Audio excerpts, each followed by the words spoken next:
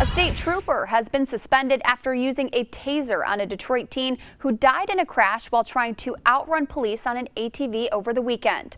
Police say they tried to stop 15-year-old Demond Grimes from reckless driving on Saturday, but he refused to stop. State police say a trooper fired a taser at Grimes from a moving patrol vehicle during the chase. State police say that's a violation of policy. The ATV then crashed into the back of a pickup truck. Grimes was taken to the hospital and was later pronounced dead.